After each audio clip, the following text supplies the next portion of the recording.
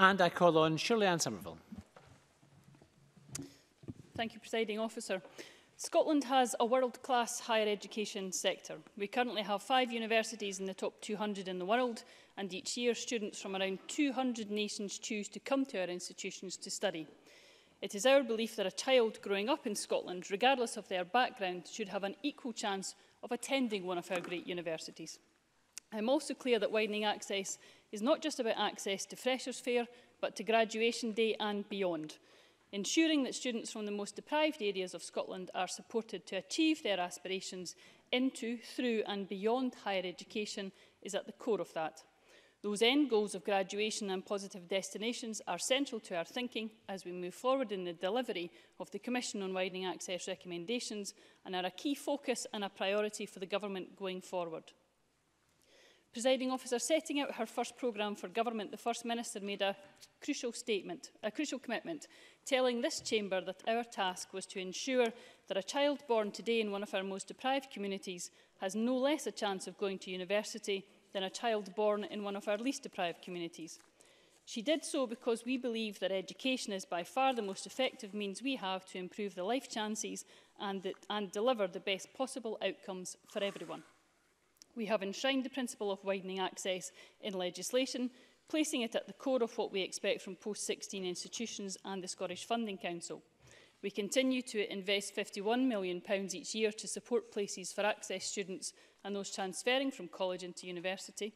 We established the Commission on Widening Access in 2015 and accepted its recommendations in full. And since the publication of the Blueprint for Fairness in 2016, we have embedded our targets within university outcome agreements, introduced a full non-repayable bursary of £7,625 for young care experience students and established an access delivery group to oversee delivery. And to support this work going forward, we have provided universities with a real terms budget increase of 1.9%. And we are making progress. In December, UCAS reported that Scotland reached a new record for the number of acceptances, the only part of the UK to see an increase. And within that, the acceptance rates for 18-year-olds also reached a record, increasing for the 3rd year in a row. But more significantly, UCAS also reported a record rise in 18-year-olds from our most deprived communities being accepted. In total, there was a 13% increase in the number of Scots from the most deprived communities getting places to study at a Scottish university.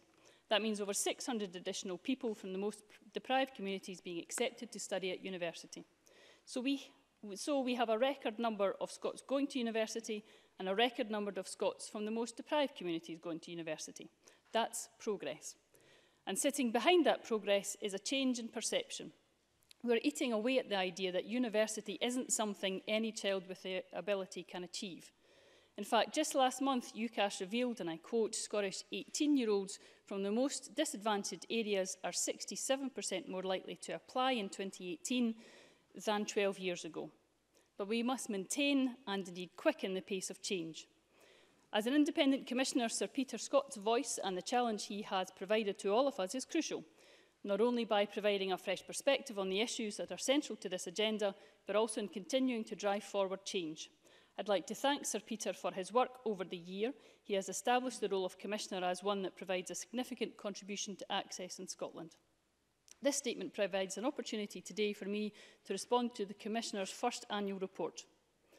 The majority of the Commissioner's recommendations relate to areas we are already driving forward as a result of the Commission on Widening Access. He has provided valuable advice on implementation and he has encouraged bolder steps to be taken by the Scottish Government, the Scottish Funding Council and, in his words, most institutions. I would first like to respond to the Commissioner's call for the Government to make clearer its priorities with regards to our targets and ambitions for access. This Government recognises that Scotland's colleges are a key part of our higher education system. They play a crucial and valued role in widening access. Colleges often provide the first step into further and higher education.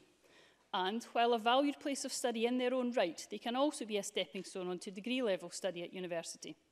However, we are also clear that students from the most deprived backgrounds are well represented within colleges. It is within our universities where the greatest inequalities lie. Presiding Officer, I am therefore clear that we will continue to prioritise access to university within our work and our targets for fair access. So let me reiterate once again, no matter their background or circumstances, an applicant should have an equal chance of going to university by 2030. And when we talk about fair access to university, I don't just mean some universities. We expect every university to take action now to ensure that by 2021, 10% of entrants to each university are from Scotland's 20% most deprived backgrounds. Through the delivery group, I believe we will continue to see progress towards meeting these targets, but members should be assured that I will look to the Funding Council to use the outcome agreements process to ensure that delivery is achieved. I must also make it clear that our targets are for learners of all ages. Adult students from similar backgrounds should and will be given the same priority as school leavers within our work on fair access. The framework for fair access will identify the best methods to support adult learners into higher education. And I expect learners of all ages to be considered within work to develop a more coordinated approach to access across Scotland.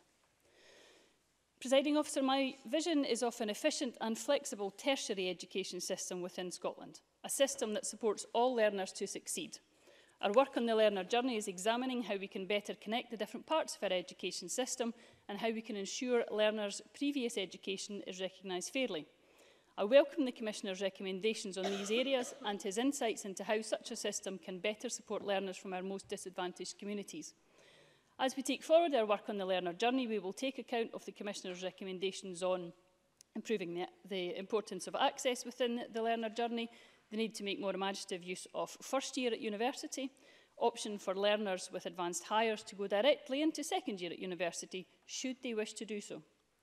The Commissioner also made recommendations on articulation, contextualised admissions and bridging programmes, which I fully support. While universities have committed to taking action on all of these points, we need further clarity on when the changes will occur. In each of these areas, universities need to pick up the pace of change on implementation.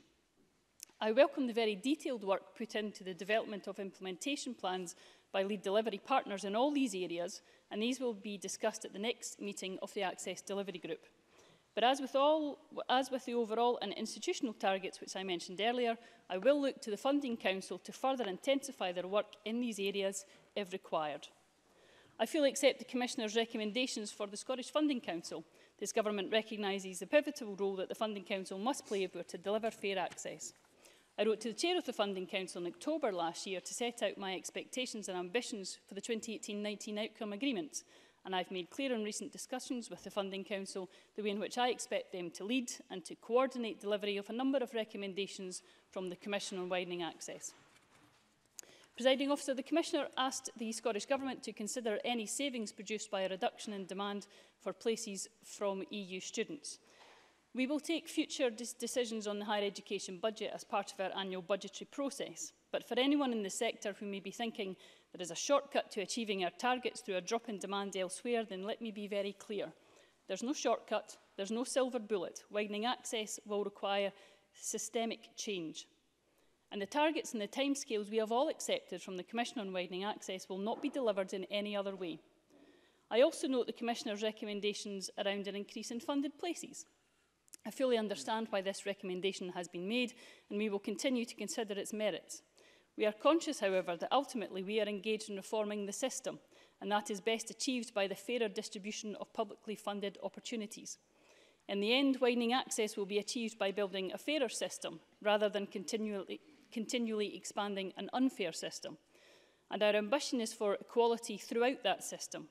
Equality not just in access, but also in completing and succeeding in their studies. Equality in the jobs that Access graduates can enter once they have finished their degrees, and an equal chance for them and their children to succeed. Only then can we create a fairer Scotland. Thank you very much. We move to questions, starting with Liz Smith. Thank you, Presiding Officer, and can I thank the Minister for early sight. I'd like to pursue three areas of questions, if I may. Firstly, Sir Peter Scott said last week at committee, and he stated in his recommendations, and I quote, "The fixed cap inevitably raises concerns that the drive to recruit more students from SIMD 20 background may reduce opportunities for other students," and that was a point that was reiterated by Audit Scotland. And that's a hugely important point for the wider picture about university entrance and university funding. So can I ask the Minister to tell us today whether the Scottish Government is minded to amend the current structure of funded places?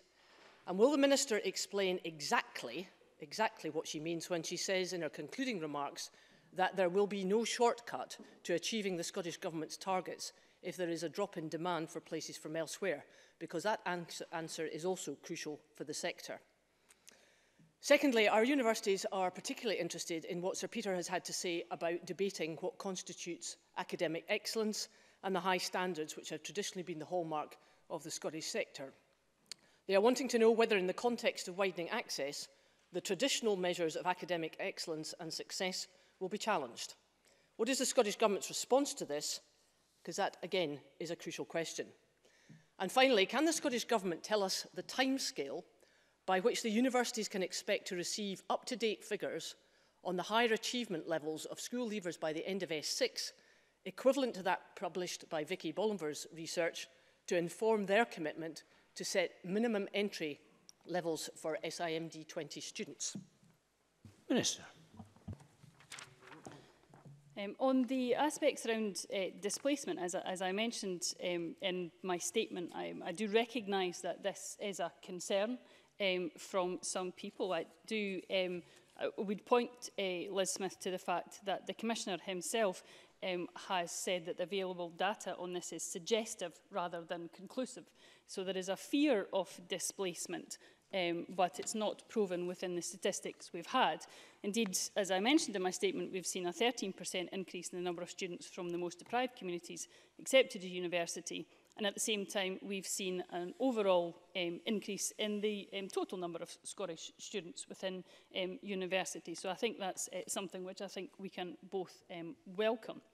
I mentioned that there's no shortcut when it comes to EU students or anything else for that matter, because what I don't want us to get into a frame of mind about is that we will somehow cure widening access by hoping that enough places will become available when something which certainly on this side of the chamber we don't want to happen, and Brexit will lead to changes in demand. I don't want universities to sit by and hope and assume that they will get enough widening access students in because something else will happen and we don't know the scale and extent of that.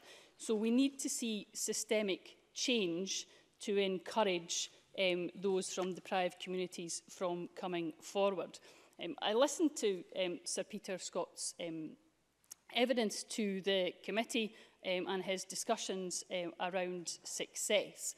Again, as I mentioned in my statement, I want to ensure that we're looking at successful outcomes from those who go into widening access places.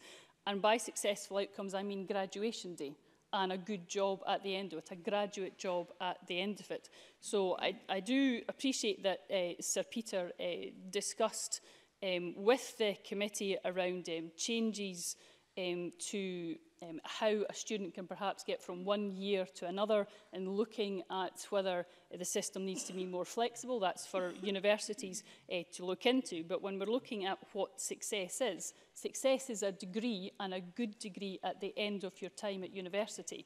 And that's why we're talking about not just getting into university, but also from graduation days. And I have committed to University Scotland to work with them to ensure that they have information around aspects to do with what happens within individual schools and around academic achievement. I would say, however, and I think the Commissioner made this point as well, universities don't need that information to set minimum entry requirements. Those are based on what you need as a student to get through and succeed in your degree. So universities don't need that information. It may prove useful for them in other avenues that they're intending to do, but they need to get on with the job of moving on with contextualised admissions and minimum entry requirements. We can't afford to wait another year for another round of data and seeing another year of students not getting access to university places that they should have. Ian Gray. Thank you, Presiding Officer, and thank you to the Minister for early sight of her statement. The Minister knows that we on these benches support her aims of widening access to higher education in general and to universities in particular. And such progress as we have made is very welcome. But what's especially welcome today, I think, is the Minister's assertion, which she just repeated, that this is not just about access to Freshers' Fair, but to graduation day and beyond. And she's right. Living and surviving at university is important, as well as getting there in the first instance. That's why those full non-repayable bursaries are so important for care-experienced students. But surely the Minister can see then that access to non-repayable bursaries and grants to live on while studying are also critical to young people from deprived backgrounds considering university, because they too will not be able to turn to their families for financial help. Will she then commit to restoring the cuts made to grants and shifting the balance between grants and loans for living back towards grants for those students from low-income backgrounds? Minister. Well, can I begin by the fact that Ian Gray and I agree on something? I think that doesn't often happen when we're doing statements. So it is very important that we do recognise the importance of graduation day and beyond. So I'll take that part and the consensual part of your comments. The review of student support, as Ian Gray well knows, reported at the end of last year, and the government is due to report back on our conclusions around those recommendations soon. We are looking very, very seriously at all aspects of the student support, including bursaries. I hope Ian Gray can take some assurance from the fact that the work that officials are doing with the recommendations that came from that review is based on the first principle of ensuring that those from our most deprived communities get the support that they require to get through university. That's the first principle that we're looking at when we're looking at all the recommendations and all the areas where the review has asked us to do further investigation. Thank you. I'm going to call Ruth Maguire to be followed by Oliver Mundell. Just before I do, just to remind members, I do give the opening speakers from each part, Labour and Conservative parties, dispensation to make an opening few remarks to outline their party position. That dispensation does not apply to everybody else, unfortunately. So that means that the rest have to just ask questions and they'll get a quick answer and we'll get through everybody. So, Ruth Maguire. Thank you, Presiding Officer. Does the Minister agree that whatever barriers people face before they get to university, they don't simply disappear the second they get a place? And with students from disadvantaged or non-traditional backgrounds less likely to stay until second year, more likely to obtain a general degree rather than honours, and less likely to get a first or a 2-1, what is the Scottish Government doing to encourage universities to attach higher priority to retention and success and achievement in the context of widening access? Minister. Well, the Scottish Funding Council's Widening Access and Retention Fund provides £14.7 million of funding in 27-18 to help students remain in higher education, and that's allocated to the universities at the highest intake of access students. We're also ensuring that we use the outcome agreements process to encourage the universities to set more ambitious and challenging targets for access. They also have to agree improvements in the retention and attainment and outcomes for their students. So our work with the Funding Council to intensify that outcome agreement process is ensuring that we look not just in entry into university, but also to retention and attainment as well. Oliver Mundell to be followed by Jenny Gilruth. Thank you, Presiding Officer. Can I ask the Minister, in the context of recommendations 17 and 18 in Sir Peter's report, how the Scottish Government will ensure that pupils from SIMD 20 have more access to advanced higher courses, which will help their chance of taking up more diverse opportunities at university? Minister. Well, that is something which we are looking at within our learner journey work that the Scottish Government is currently undertaking. It is very important that we ensure that students at school have opportunities to study and take up opportunities, whether it's at college, university, or indeed within apprenticeships, and that they have that opportunity to follow the career in whichever way they so choose. Jennifer Ruth to be followed by Daniel Johnson. Thank you, Presiding Officer, and I remind members I'm the PLO to the Education Secretary. Can the Minister outline what role our schools and colleges will play in helping to meet the targets set by the Commission on Widening Access? And would you consider the feasibility of a pilot study tracking the work of St Andrews University as an ancient institution and a local high school in my constituency where nearly 1 in 3 children live in poverty? Minister. Well, I'm very interested in tracking the progress of all the universities. I can ensure and take a close note on that, but I would welcome the work that the new principal of St Andrews has undertaken to give further impetus to the widening access agenda. I did make clear in my statement that colleges play a very crucial role in our higher education system and in widening access. But we also need to ensure that we are working with primary and secondary schools where most of our young people have developing their dreams, their ambitions, their future lives and careers. So we are looking at this from a whole systems approach. That's why I'm delighted to see that within the next couple of weeks we'll have a seminar where regional improvement collaborate leads will come together to discuss what more can be done to develop that whole systems approach. And we have Peter MacLeod, who sits on our Access Delivery Group, who will be leading that seminar.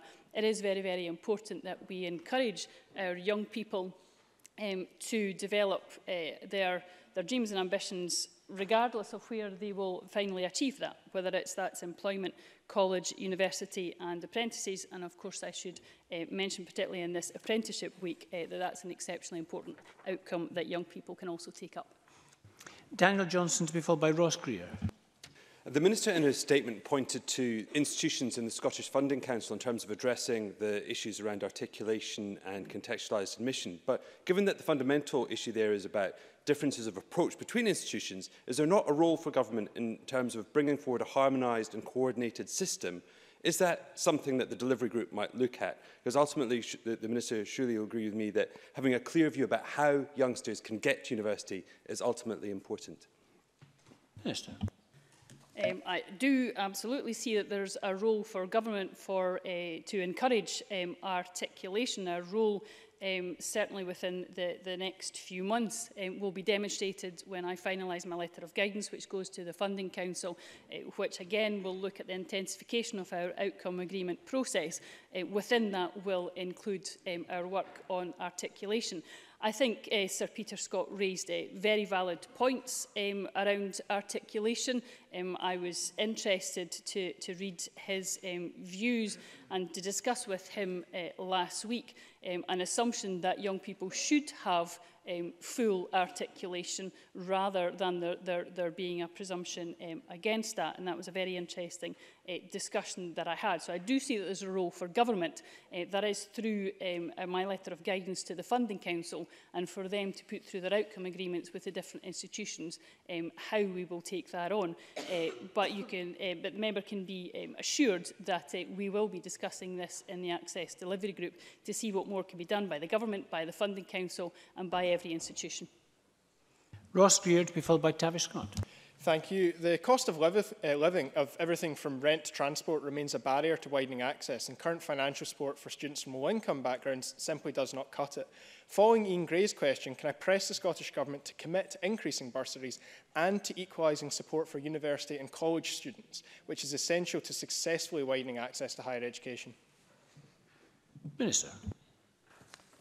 As I said to Ian Gray, the government will be responding to the recommendations of the review of student support in due course, and we will be looking at the aspects which were in the review and also looking to see how we need to carry out further investigations which the review asked the government to do. There were some areas which the review did not look at, and they've made clear that they want the government to then pick that up and investigate certain areas. I would of course point out that we have put an initial £5 million into the budget for initial implementation of that, and other aspects within the review of student support will require longer implementation if they require, for example, changes to the Students' Loans Company or discussions with Her Majesty's Revenue and Customs.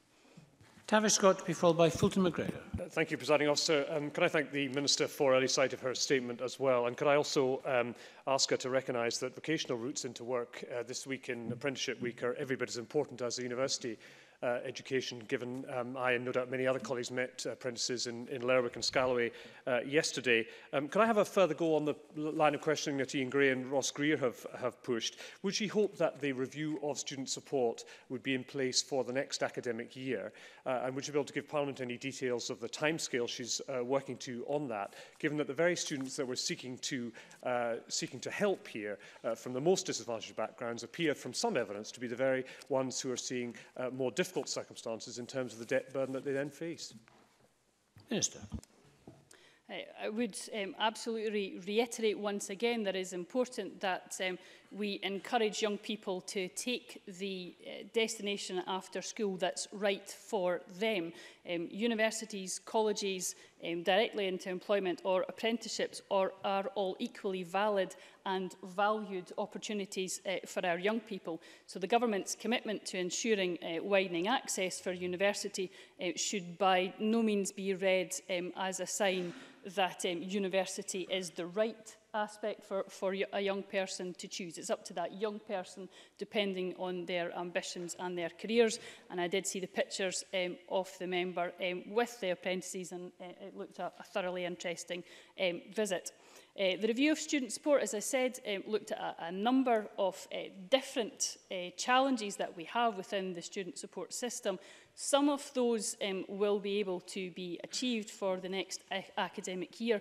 Others will not. If they require, for example, a change to the Students' Loans Company rule book, then that will require us to look at a longer time period for that. If we didn't, if we simply piggybacked on a system, a scheme that's already in place, there may be a disadvantage to that. For example, we would have to join the system that's already in England with a higher interest rate. So there are disadvantages to moving fast if by doing that you actually join a system that is detrimental, particularly to those for the poorest backgrounds.